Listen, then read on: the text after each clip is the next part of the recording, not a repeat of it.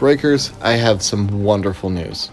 A new article is dropped with new info on the game story as well as an announced stream of July 2nd for even more information. The article does go into detail about the story setup for Breaker 4, stuff we did not have before. Most of the world building is the same as we saw in the open beta. The new way to play with Gunpla Battle is called GBBB, Gunpla Blaze Battles Beyond Borders. Battle Blaze Beyond Borders, that's the correct order. And it is shortened to GB4 in universe. As the story goes, we are a beta tester for this program. We jump in and meet a few people to make a battle team with. As it often goes through trials and tribulations, we form bonds, we get recognized by our peers, we take on the big dogs in a tournament. Hooray, tournament! And introduces a few of these characters who is here. Tao being the nice guy we met on our first day here, who specializes in SD Gunplas and introduced us to all the mechanics. He's kind of like a tutorial buddy. He was nothing but friendly the moment he met us. The other new face is Rin, or Lin. Remains to be seen which one it is.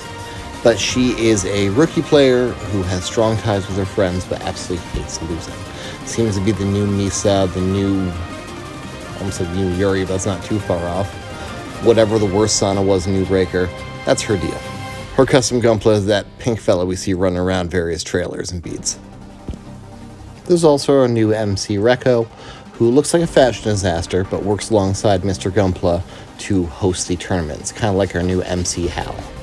Speaking of which, we get the exciting news about returning characters, Mr. Gunpla and MISA, both from Breaker 3 and Breaker Mobile. It's been revealed to us that 6 years have passed since the events of Gundam Breaker 3, which I guess 5 years or so passed since Gundam Breaker Mobile. MISA is now a 23-year-old office lady, allegedly has calmed down, but seems to be a big fan of Angelo Saffron's wardrobe. Mr. Gunpla, of course, doesn't look any different. He's still the same lovable goof we remember, retired from the hobby of using his skills to help other people enjoy it.